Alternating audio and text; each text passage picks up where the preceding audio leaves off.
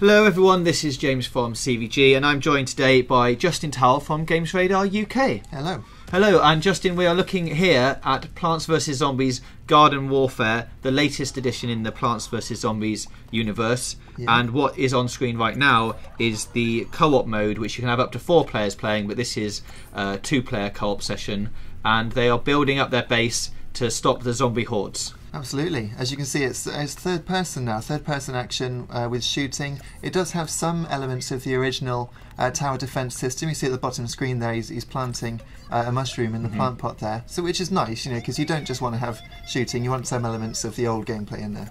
Yeah, there's lots of different things you can build up which will stop the zombies from coming. It's a wave-based mode, so you'll get time at the beginning of each wave to replant the pots, build up your defences again and get in position to attack them. You can see at the top screen there, the future cactus is using one of his powers, which you can see on the bottom right hand side of every screen.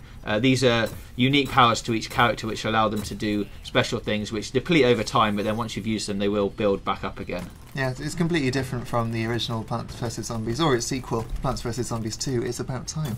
But some of the zombies from both games are in this, so you've got characters from the series, and Crazy Dave's back, of course. Yes, Crazy Dave is back. We should mention that the Xbox One gets 2 exclusive modes in this, one of which is a boss mode which uses Kinect and Smart Glass to let you control either Crazy Dave or the evil Dr. Zomboss, which is voiced by Russell Brand. Wow, Russell Brand, imagine. Yeah.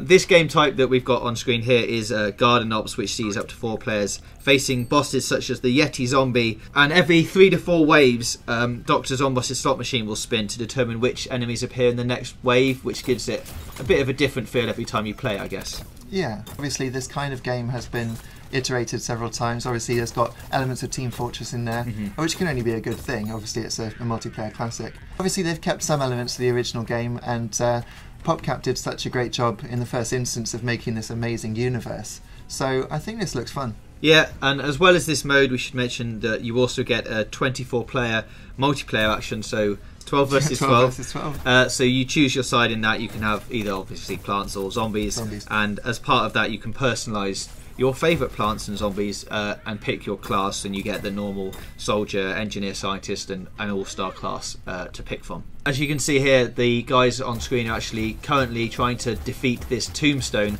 which is important because these tombstones act like sort of zombie horde spawn points, so you need to get rid of them as quickly as possible to have a chance of beating that wave.